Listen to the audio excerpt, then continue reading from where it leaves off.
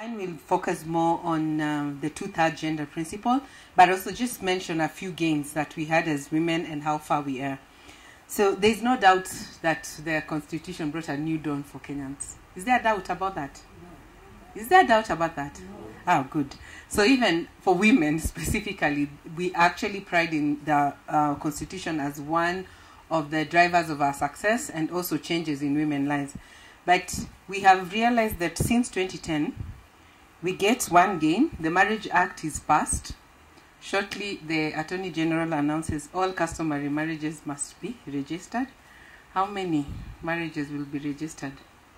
By show of hand, how many of you think we can even get 50% of customary marriages? You know, people who have been under customary marriages and need their marriages registered? By show of hand, 50%? Okay, 30? 20? Okay, please tell me 10. Come on, someone is whispering 2%. Anyway, that's for another day. I'll just mention a few of those gains, but I said I'll focus on two-thirds. Maybe in another forum we'll look at all these other gains. We talked about matrimonial property. We came with a whole section, Article 45, that talks about 50-50. 50 equal rights, yeah, in marriage. Then we get a Matrimonial Property Act that, yes, recognizes the women's contribution in the homes, but still takes us back to prove our 50%. How many?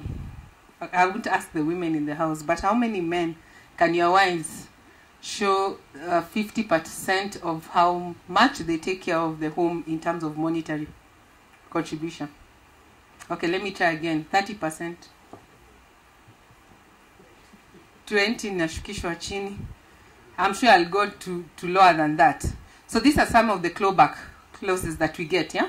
After a very, very, very fruitful constitution, very progressive, but when we start passing enabling legislation, we go steps, like one step ahead or 10 steps ahead, 20 back, and those are some of the challenges we are dealing with. So this is one area that FIDA Kenya is in court to challenge that, because we think this is taking us back to many years back. I think as FIDA Kenya even went up to the African court to challenge this, and we were promised by the government of Kenya, come back home, we can sort this thing out, we'll pass it in our constitution.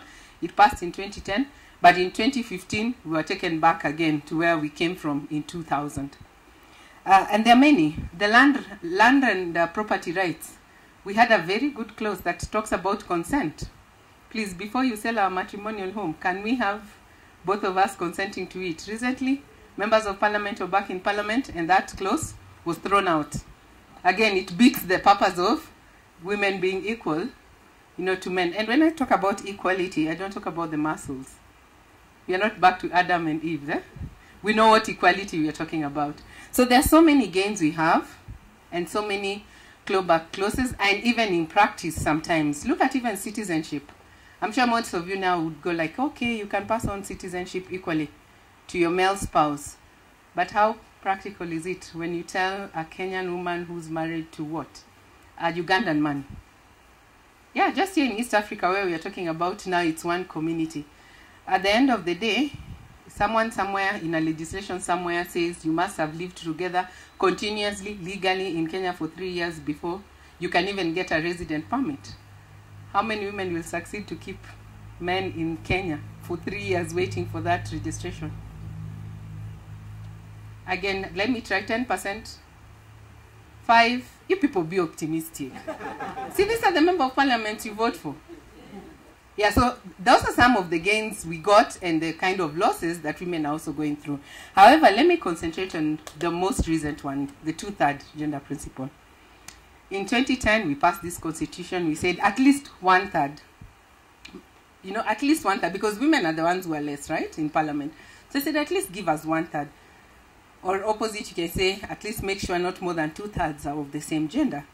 So come 2012, just before the 2013 elections, when we were supposed to have the first implementation of this gender principle rule, what happens? The Attorney General goes to the Supreme Court. The Supreme Court says, okay, we give you an advisory opinion, and the best advice we can tell you is that it can be achieved progressively, but up to 27th of August 2015. We say, okay, fine, elections come, we don't get the numbers, we of course don't hit the 1/3. So we work very hard and we say, okay, fine, let's get a methodology by August, 27th of August 2015. Just before the date, in fact, I think on the 25th, Parliament passes an extension. So we are not ready. 2 years down the line, we are not ready, we'll pass this, give us 1 more year. So we move to 1 more year, that is 27th of August 2016.